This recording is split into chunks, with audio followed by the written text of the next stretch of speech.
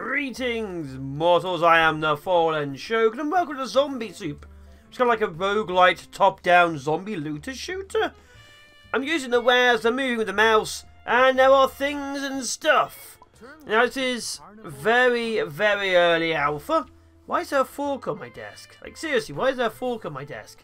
And I've skipped all of the cutscenes in the story. So there might be a lot of story. Like this, it might be absolutely epic, but you're not here for the cutscenes. No one is. You're here for the game. And obviously it seems to be booted into different sections. You can in fact go back down, which is interesting. Right hand side of the street.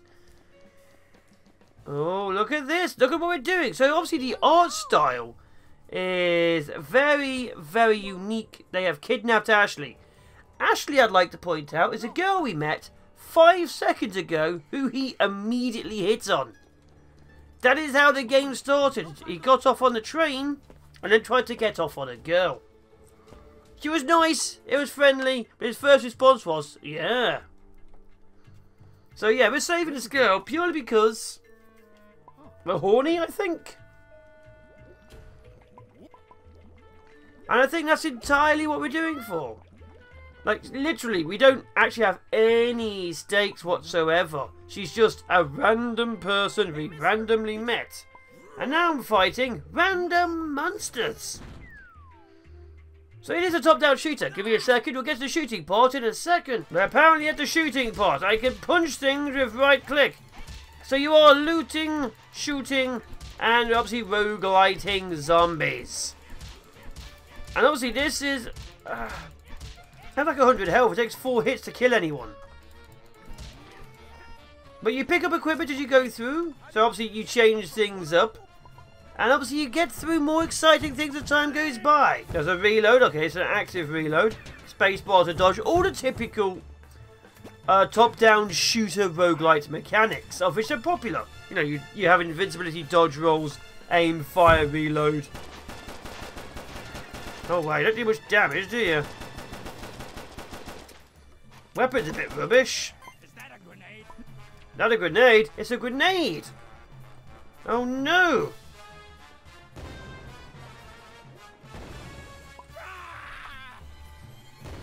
Okay, good. I killed a random skull who's now going to be talking to me. And I imagine telling me what I'm meant to be doing.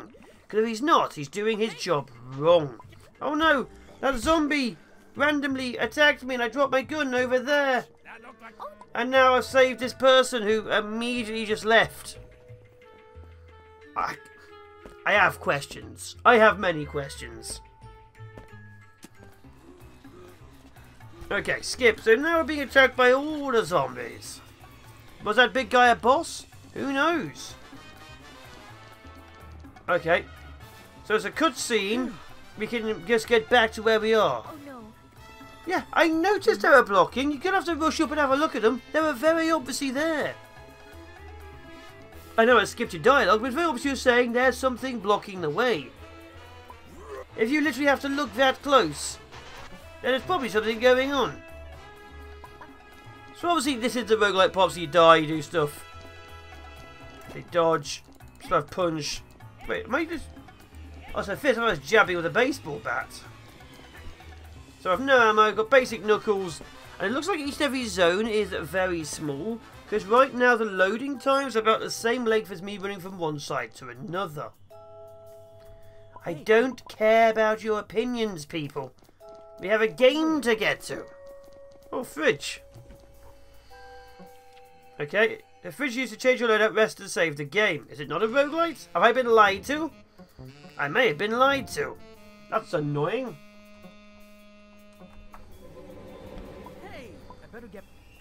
What do you mean you better get back to Ashley? She was behind you. Yeah, better get back to that person who's standing next to me.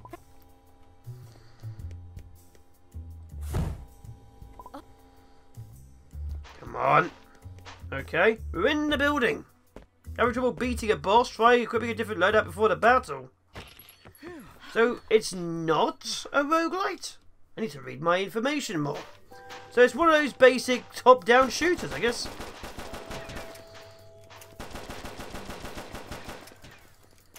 Which, I mean, makes it a bit more different. Roguelites, of course, have a bit more pedigree these days. Although, top-down shooters, they're everywhere. Which means it needs to really show off what it can and cannot do.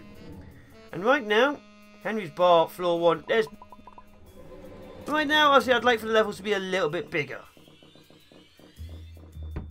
I'm assuming that's a boss. Don't let out the creepy girl.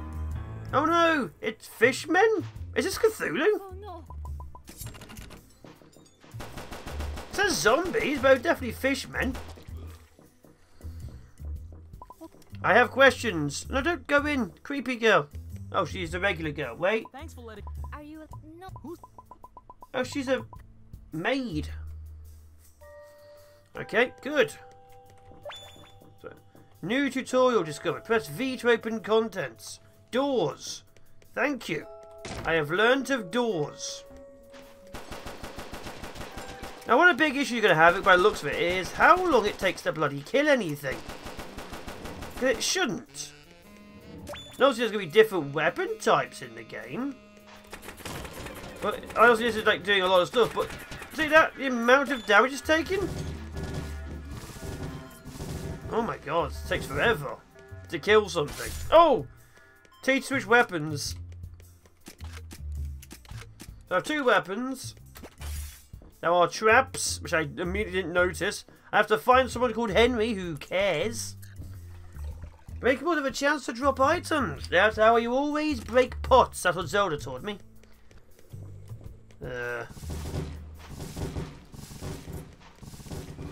Okay.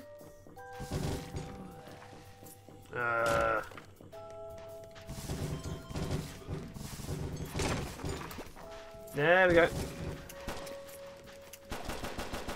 So some of the weapons obviously use a lot of ammo really quickly. That's like a base Zuka. And everything seems very homemade. There's a little bit of humour going on. Oh my god. I have money, so there's obviously going to be a shop. Maybe Henry will give me a shop. Find and display Fishmonger Jr. Okay, let's go through the dungeon-like aspect, I guess. Is he going to be a boss? What does rest do? I have rested, now what? Teach me your ways, O game of games. Yeah, sure. Oh, I guess it was just a boss. So, this is one of those G-round games. I don't know if the game's going to be actually available because I'm very behind on the footage. But, G-round is 2-3 games every week for 4 weeks. Which means they have a rotating stock of 8 games at any one time. Some will be cool, some will be very early alpha and you won't know if they're cool. Obviously some for me will be bad, some for you will be good. Because obviously I'm not good at platformers, I'm great at strategy games. There's going to be a bit of a difference in what you find good and what I find good. Just remember that. Just because I'm bad at it doesn't mean the game itself is bad. Although I always try and find more interesting ones. Let's face it, it's very, very easy to just find games and say they're good or bad.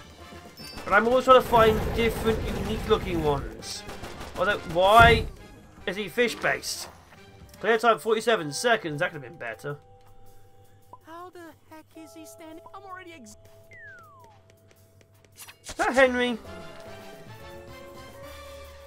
I'm not too sure. Obviously, this is very humorous-based. He definitely feels like a shop. I'm not entirely sure about the art style. It feels almost claymation-y. Perk row unlocks. Yes, there we go. So now I can get perks. Okay. Don't want the fridge.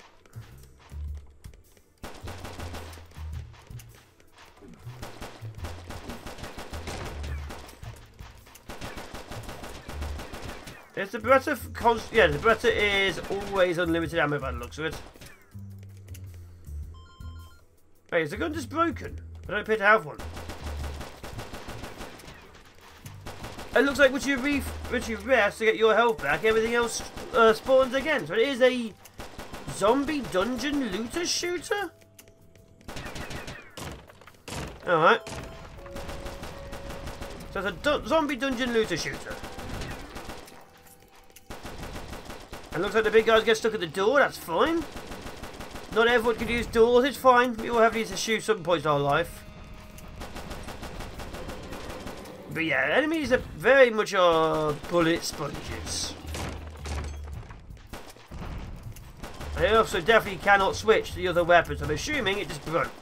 Unless the controls change. Controls. Yeah, switch weapon. Grenade is Q, switch weapon is T. Yeah. The weapon break?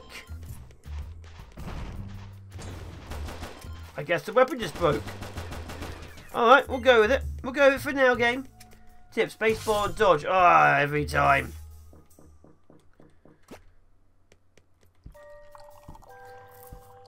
So I found Henry, we've walked off, I got stabbed by spikes, and I fought the fishmonger zombie. And what are these things? I don't know. Yeah, zombies do take a few too many shots for my liking, but they could be fish zombies. We could be Cthulhu zombies. I don't know. Yeah, they're taking way too many shots. If you don't take this many shots, you require more weapons at any one time. Ooh, what's this? Grenades packs can be obtained from multiple sources. Like 10 of any grenade, okay. So that says ammo on the wall. Is that actually an ammo thing I should go for?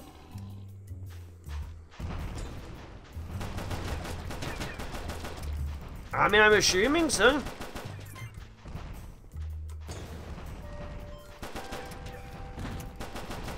Interesting. I'm not a big fan of how you can't see a room unless you're in the room situation. If there's a door and it's open, you should be able to see in that room. Danger to defeat all monsters. What is that? You just sealed me in for some kind of mini-boss event.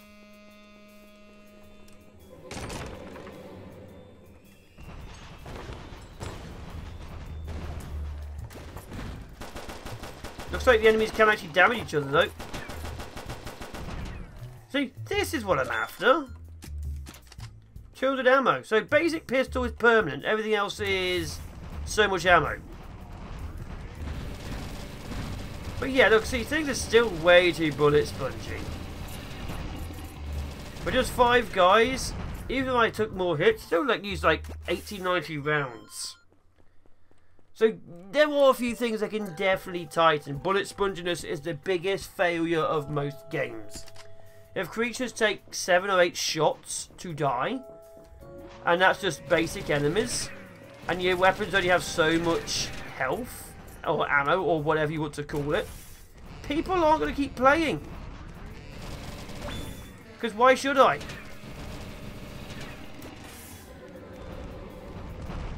See, if I do the whole this, and it's just gone. Yeah, it's just gone. That's it. So yeah, there's definitely a lot of things could be altered. The whole being able to see rooms that you've gone, open them, definitely important. The fact that every single gun above your pistol has extremely limited ammo, then disappears, that's a major one.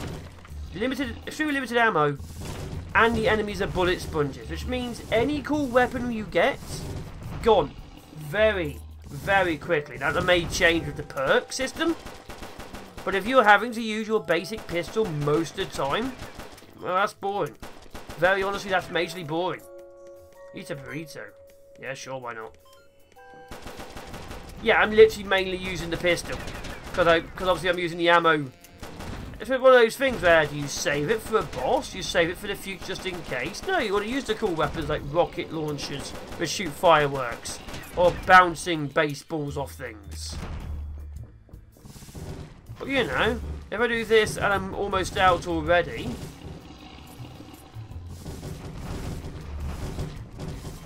like that, I've only got like 3 shots left.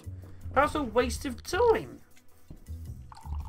Now, hopefully the perk system can do it better, but yeah, this is what I'm getting at. I do look at so many games that if it doesn't leave a good impression, people say, why don't you play to the end to make, you know, if you're not playing to the end, how can you fairly judge a game? The same reason why if I eat a meal, I don't have to finish it to know I wasn't enjoying the meal.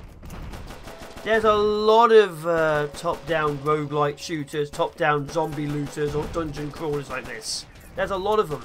Like, obviously there's different styles of how they look and so on. And there's also first-person, third-person, top-down, and so on and so forth. There's an awful lot of them. It's early alpha, so it can be fine-tuned, which is what's going to save it. You need to stop the things being, you know, super over the top. You need weaponry to last longer. Primary device, what we got? Unknown. Secondary, unknown. My class is novice, I've got nothing else unlocked. Gun grenades, cool. What is this? Unlocked. Primary damage plus 10, melee damage plus... Okay. So I've unlocked one of things there. And it's 300 for the next one?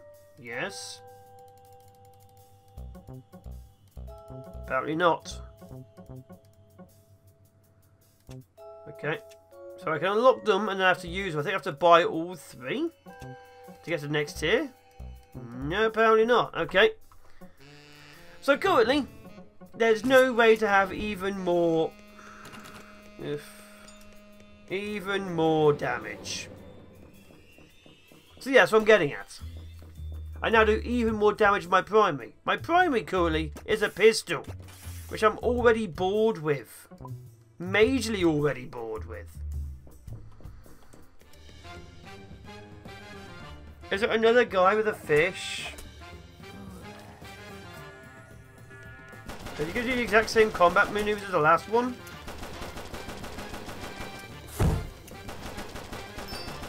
Vaguely looks it. Looks it. Cool. I'm getting a boss repeat on the second boss. That's not a good sign, is it? Now again, it's early alpha. But we're getting boss repeats already. And I mean, it's nice when he's doing more moves. What that means, however, is that you're fighting the same boss and you just steadily get more combat maneuvers. Hopefully he's just a placeholder boss. Because obviously their first couple of attacks are the exact same. But the big spin attack, that's a more elite version. But it's still the same boss.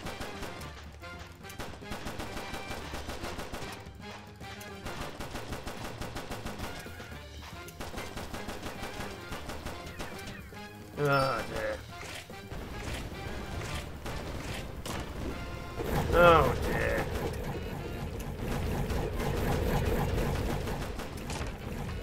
I don't know what to think anymore.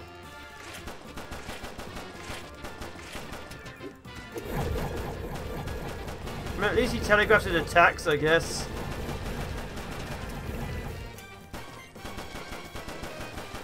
Oh, there we go. Now we've got some more insane combat maneuvers. There we are. Still the same boss, but you know, it gets more exciting as time goes by, although this is a little bit insane.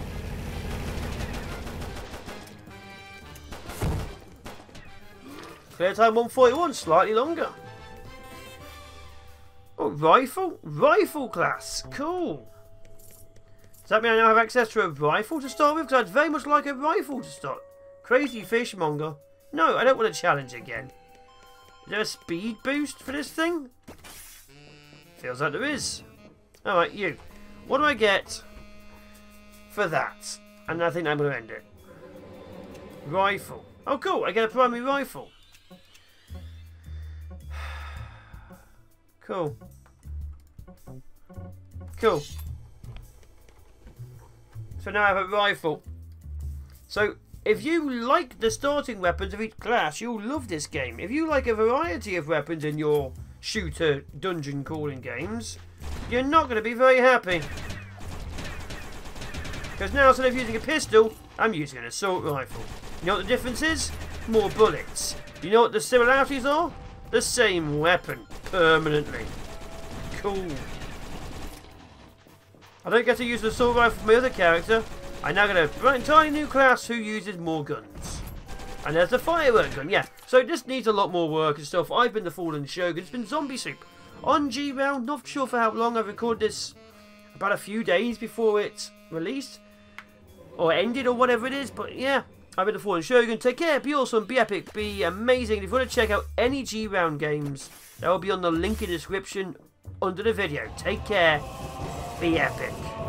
I do kind of like this gun, I guess.